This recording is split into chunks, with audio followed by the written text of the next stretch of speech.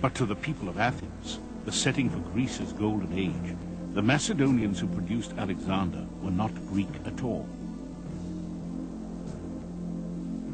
Because the Macedonians were a warlike people, subject to autocratic kings, the Athenian orator Demosthenes saw them as completely barbarian, unfit even to be slaves.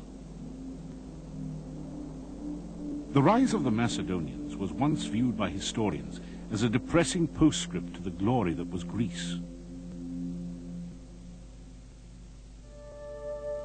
Historian Yugin Borza has specialized in the culture of ancient Macedon.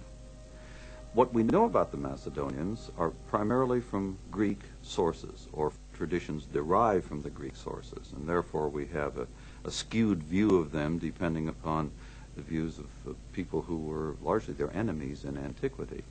Greeks, after all, lived in city-states, the way Greeks thought proper civilized people should live, whereas the Macedonians lived under what the Greeks considered to be a primitive and highly authoritarian monarchy.